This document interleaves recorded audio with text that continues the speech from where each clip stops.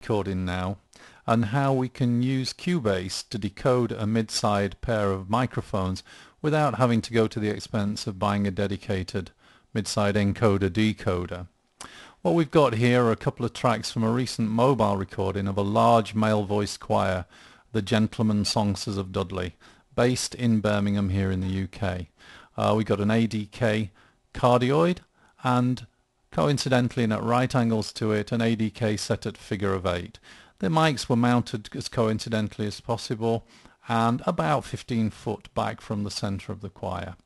Now if we play these back, there's no sense of stereo at all. These are just two mono tracks.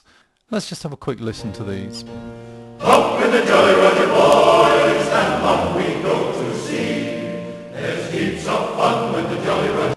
Okay, you can hear it's a big male voice choir, but there's no sense of stereo there, and that's what you would expect. These are just two channels, panned in the centre, it's mono. Alright, so this is how we go about it using Cubase. It makes it very simple for us. If you right click on the figure 8 track and press duplicate track, Cubase creates for you an absolute in-phase duplicate.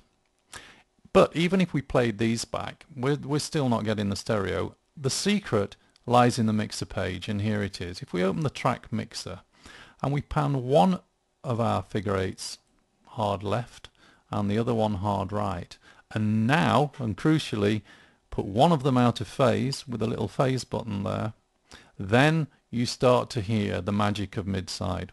What I'm going to do is just link these two channels together so that they work on one fader.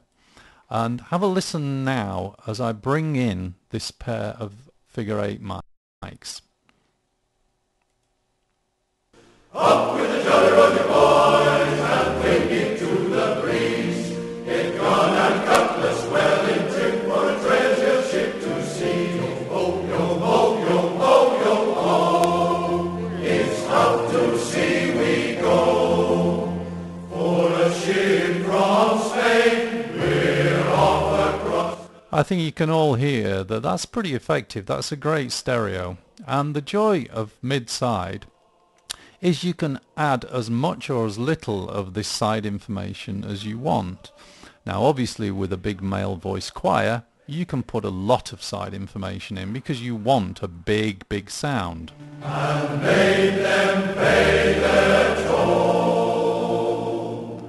But believe me, it works fantastically on a solo singer. The next time you're doing something in the studio and you've just got a solo voice, put another mic up, put a figure 8 up and do a mid-side recording and just add a little bit of that side information using the technique I've shown you here, and you'll be amazed. It gives an extra special presence to the vocal without having to add a reverb or a delay or anything like that. Give it a go. You need a figure of 8 mic and a cardioid, but you can use an Omni as well. Try that out.